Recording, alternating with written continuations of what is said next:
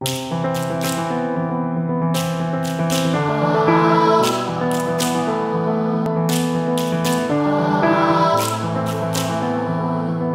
TV, your Muslim lifestyle channel.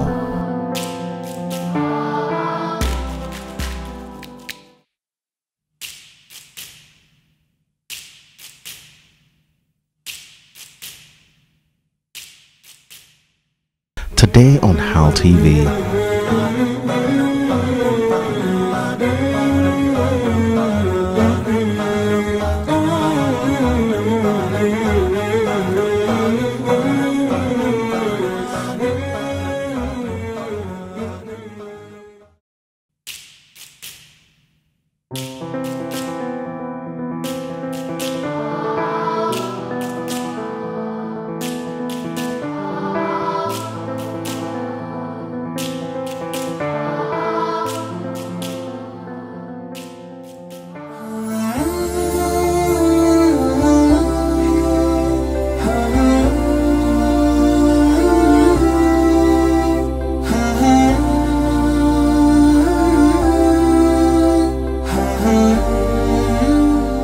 You are going to exercise patience. We are going to talk about patience this episode. Patience is to restrain yourself from what you like or from what you want to do. To restrain yourself, to discipline yourself, to keep away from some things, to have self-control. In the Quran, one of the pervasive attributes of a believer is as-sabr, patience. In fact, Allah subhanahu wa ta'ala says in the Quran, Surah Al-Asr, Allah says, "Wal asri, innal insana lafi khusr." By the time mankind is in loss, illa alladhina amanu, except for those who believe, wa amilu salihat, and do righteous deeds, wa tawasaw bil haqq, and enjoying the truth on one another, wa tawasaw bis sabr, and enjoying patience on one another. If you look at this surah of the Quran, Allah subhanahu wa ta'ala mentions 4 qualities of those who are going to attain success, those who are not going to lose. And the first one is faith. The second one is good conduct. The third one is to enjoying the truth. And the fourth one is patience, which means that to succeed in this world and the hereafter requires patience. When you are not talking about patience, patience comes in different ways. Patience in the face of adversaries. Patience in the face of enemies, patience in worship, and patience in giving up what Allah subhanahu wa ta'ala does not want. If you look at the first one, patience in the face of adversaries. You may have some enemies. Those that you believe are working against you, that's the nature of life.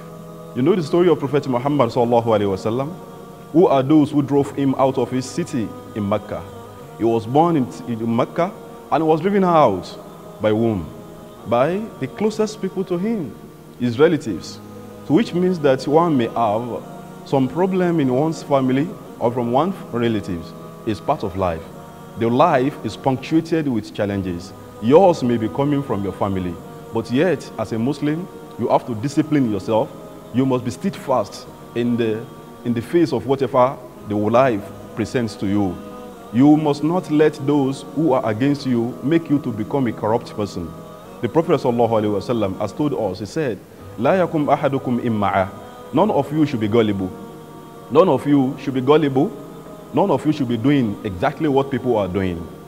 Yaqul in ahsan an-nas ahsant. That will be saying that if people are doing what is right, I join them in doing that. Wa in asahu asa'tu. And if they are doing what is wrong, I also join them in doing that. Walakin wattinu anfusakum. The Prophet ﷺ said, but you, as believers, discipline yourself. وَطِّنُوا أَنفُسَكُمْ إِنْ أَحْسَنَ النَّاسِ. When people are doing what is good, أَنْ تُحْسِنُوا مَعَهُمْ. Join them in doing what is good and right. وَإِنْ أَسَاهُ. If they are doing what is bad, أَنْ تَجْتَنِبُوا إِسَاءَتَهُمْ. As a believer, you keep away from what is bad. A believer must always have principle, and the best principle is when you have patience. The first one is patience in the face of adversaries. The second one is patience in the face of events of life. The life presents itself in different ways, but to succeed, you have to exercise patience. The life may be likened to a road with bumps. That's how life is sometimes. A road with bumps, and you are a driver, you are in a vehicle, and you want to pass through this road. You need a lot of patience if you must pass through it, and that's the nature of life. You can't attain anything good in life without perseverance, without patience, without tolerance. The same thing, you can never attain Jannah without patience. Don't you see what Allah subhanahu wa ta'ala says about those who enter Jannah? In Quran chapter 13, that's Surah Al-Ra'd, verse 14. Allah subhanahu wa ta'ala says, وَالْمَلَائِكَةُ يَدْخُلُونَ عَلَيْهِمْ مِنْ كُلِّ بَابٍ سَلَامٌ عَلَيْكُمْ بِمَا صَبَرْتُمْ فَنِعْمَ عُقْبَى الدَّارِ. Angels will be coming to congratulate those who have been admitted into paradise. They will be saying, Salamun alaykum. Peace be unto you. Bima sabartum. Because you were steadfast. Because of your steadfastness, Jannah is now yours. That's Jannah.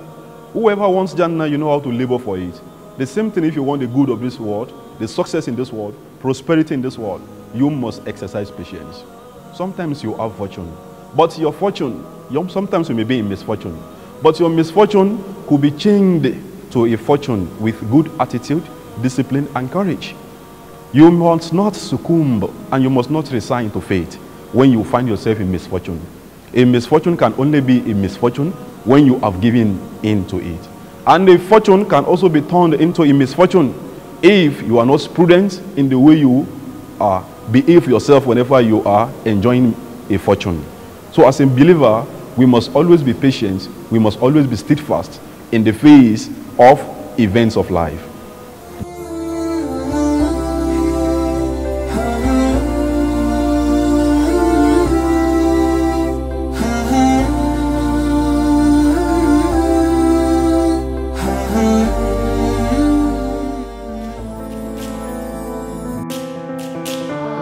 HALAL TV, your Muslim lifestyle channel.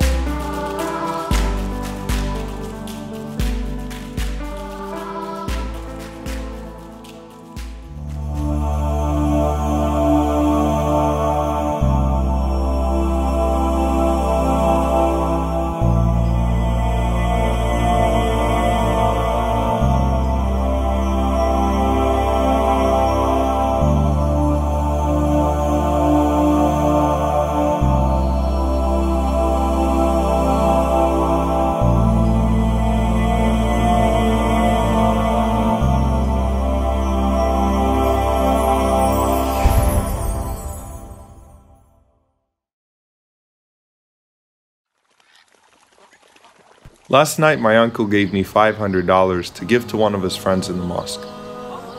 He was going out of town and needed to get this to him by today. So I set out to Asr to meet him. It worked out well since I was planning on visiting a friend who lived near the mosque anyway. And it was of course a chance to also catch the prayer in congregation.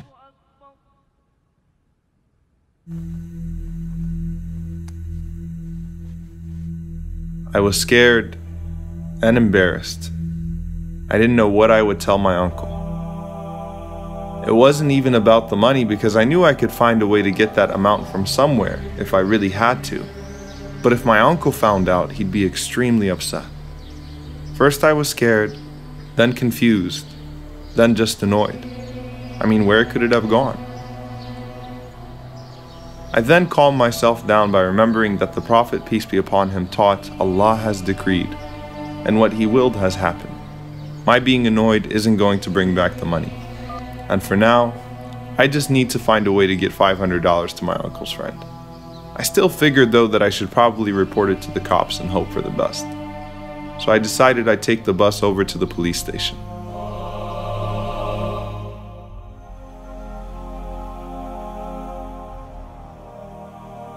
The other man taking the bus seemed really uncomfortable with me, looking at me suspiciously as if I was up to no good.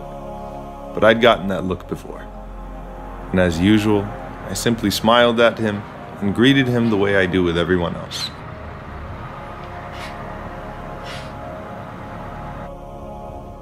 He continued to stare at me with that same look, and I couldn't figure out why. It was like I was carrying a bomb or something. Then I noticed he kept looking at my bag. So I wanted to put him at ease. I pulled out a bag of dates and asked him if he would like some. He smiled and said I'd never eaten those before. I told him jokingly to give it a chance. I promise you they're not poisoned. So he hesitantly agreed, took a bite, and finally cracked a smile. The man asked me if I knew him because of the way I warmly greeted him.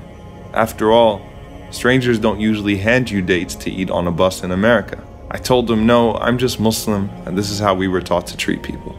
He then asked, what does the ring say? It looks like something I've seen Islamic terrorists wear on TV. I said it says Muhammad the messenger of God, and he was a messenger of peace.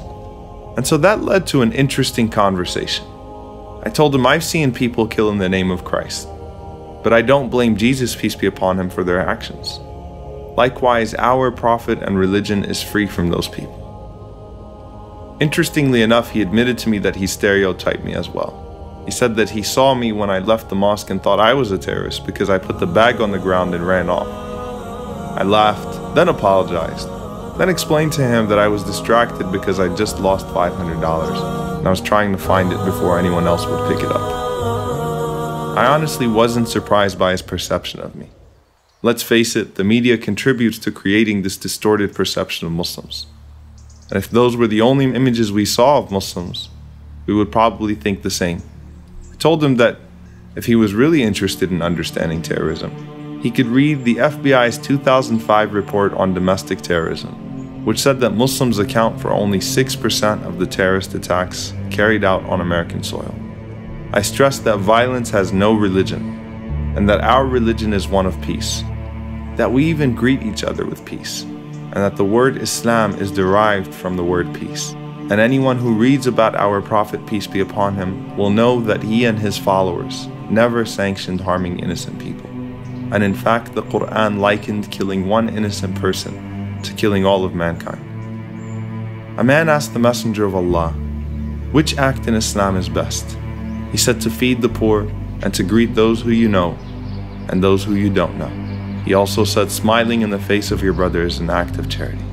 There are many sayings of the Prophet, peace be upon him, similar to these, that completely contradict the image that's been painted of him. Islam is derived from peace. One of Allah's names is As-Salam, peace, and our greeting as Muslims is Salam, peace. Suddenly he tapped me on the back and said he figured out on the bus that the money belonged to me and admitted that he wasn't initially going to return it to me. But when I smiled at him the way I did, greeted him, offered him dates, and talked to him, everything he thought about Muslims slowly started to disappear, and he felt compelled to give me the money. So I thanked him for that, and he said I'm the one who should be thanked, for I taught him a valuable lesson today.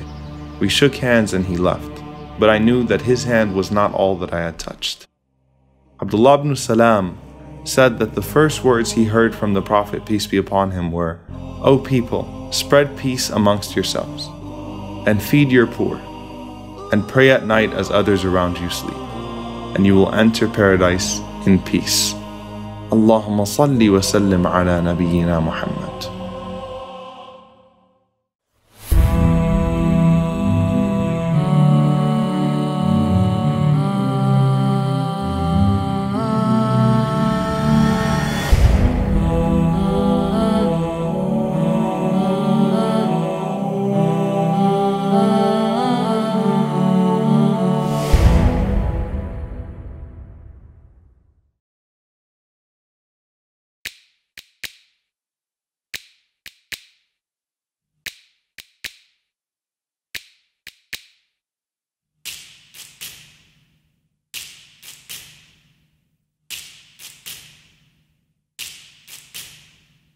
HALTv, your Muslim lifestyle channel.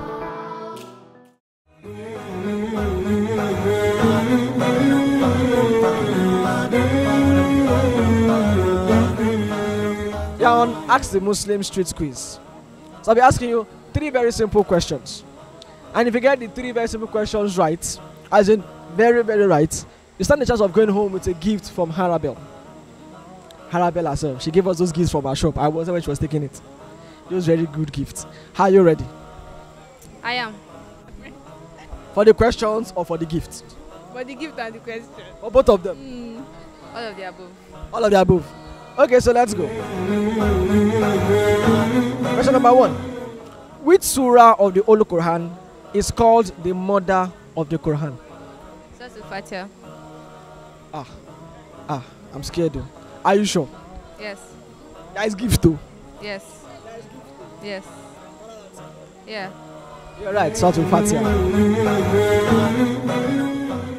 Which surah was revealed twice? Do you want options? Yeah, I want options. You want options? Option A, Surah Al-Nas. B, Ikhlas. C, Normal.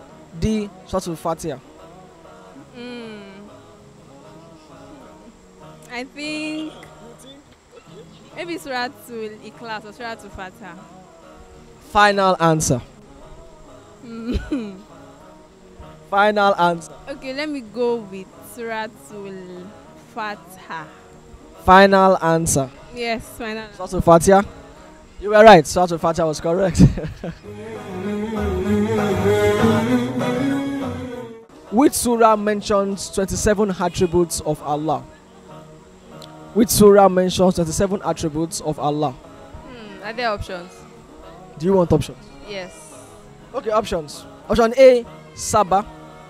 Option B, Hadid. Option C, Wakia. Option D, Rahman. This is a tough one. 27 attributes of Allah. Wakia, Sabah, Hadid, and Rahman. I'm not sure. I think I'll go with Hadid. Are you sure?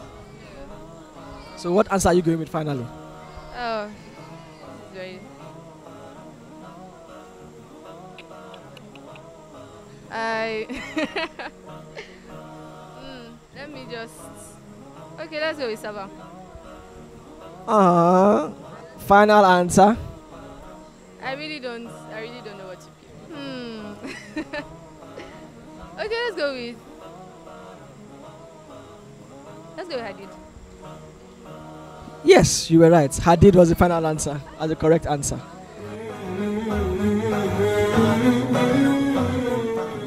Which surah's name is a palindrome, meaning that it reads the same forwards and backwards, meaning that if you read it backwards, it's the same as reading it forwards? Back on, do you want option? I want option. I like option. Okay, your options are option A, Al-Shams. B, Al-Qamar. C, Al-Najm. D, Layl. Wait, let me think.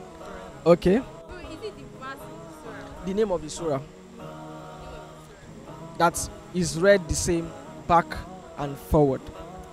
Al-Shams, Al-Qamar, Al-Najm, Layl. Final answer? Final answer. So what's your answer? That will come more. I'm not. No, I want you to be very sure. Final answer. Final answer. Oh, you were wrong. It was Lail. L-A-I-L. If you read it backwards, you get the same. Yeah. What I say? A surah's name in which if you read it backwards and forwards, it's the same. It reads the same thing. Okay. So L-A-Y-L now. Lane.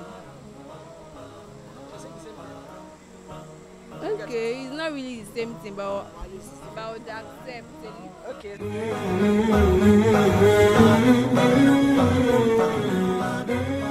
Which surah is the name of a type of metal? Surah Al-Hadid. I've asked you before. Are you sure? Yes, but you can tell me the options. No, are you sure? Surah Al-Hadid. Wow, I think I've gotten a winner. You were correct. She got 3 out of 3 questions. So you are going away with a gift from Arabelle.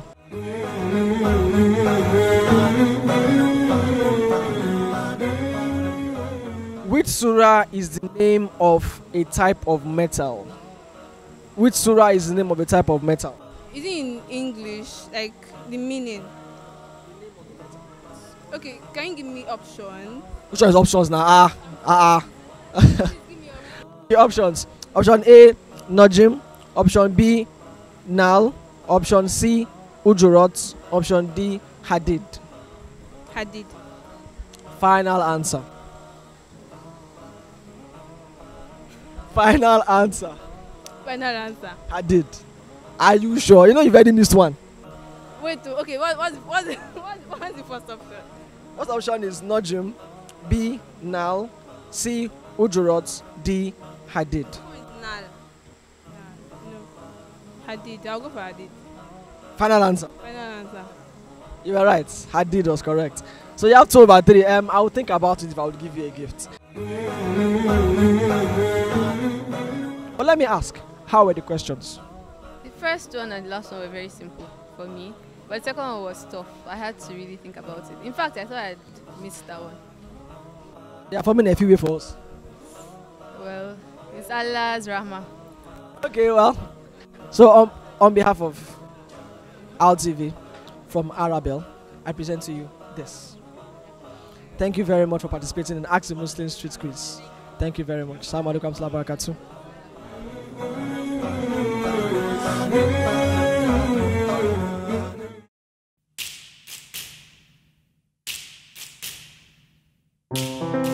HALTv, your Muslim lifestyle channel.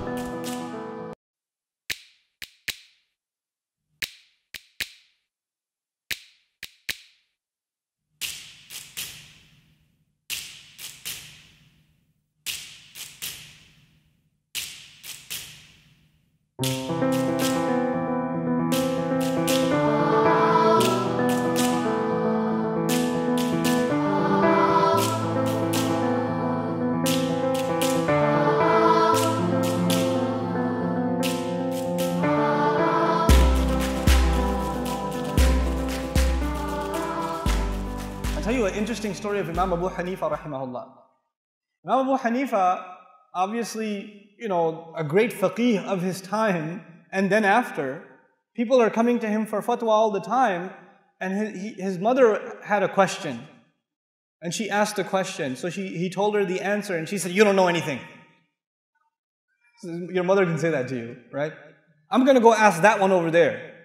And that guy that she wanted to go ask, he was a da'i. He wasn't an alim, he was a da'i. Da'i means he can give people a reminder, he can tell people about taqwa, but he doesn't know about fiqh or sharia or anything like that. So his mother goes and asks him. And he says, "Let me do some research, I'll get back to you." And he comes back to who? Abu Hanifa. He was like, "Hey, your mom came over and she was like, she had a question."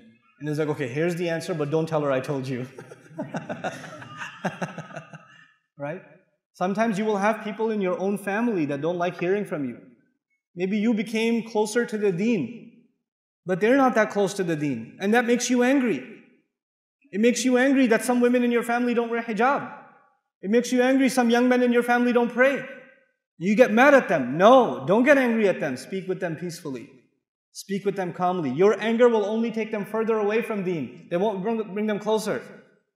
You have to have a soft heart towards those who are not there yet. You were not praying 5 times a day. There was a time when you weren't like that. If somebody spoke to you angrily, would you start praying or go further away? Think about that. Think about that. Allah softened your heart, so you wait until Allah softens theirs, and you have to be soft to people. I remind people that Allah Azza wa Jal told Musa alayhi salam to be nice to Fir'aun. To be nice to Fir'aun. Fir'aun tried to kill Musa alayhi salam when he was just a baby. Fir'aun killed thousands of babies every year. He called himself God. There are so many reasons to hate Fir'aun. And Allah says, when you go to him, وَقُولَ لَهُ قَوْلًا لَيِّنًا. If you have to be nice to Fir'aun, what about your wife? What about your husband? What about your children? What about your cousins, your brother, your uncle? These are the people that make us angry. These are the people. Family makes you really angry, I'm telling you. I know. Siblings make you angry. And these are the people that deserve the most soft responses from us. We have to change the way we behave with them.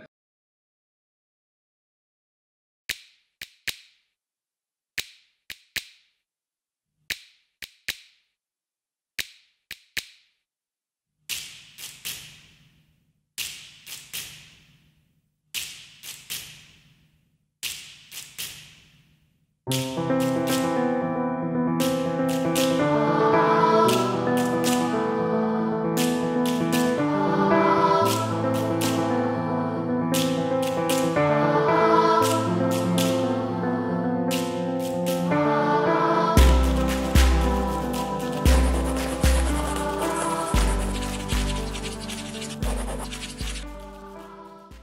us again tomorrow for more.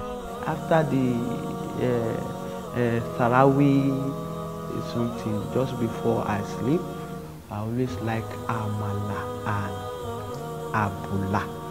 Maybe 3 times or 4 times during the Ramadan, you know.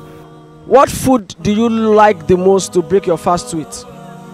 If they give you that food every day of Ramadan, you keep breaking your fast with it. What food is it?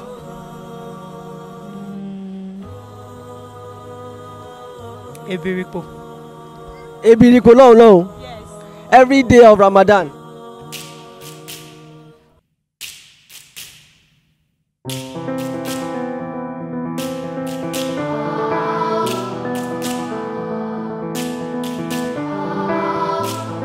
HALTv, your Muslim lifestyle channel.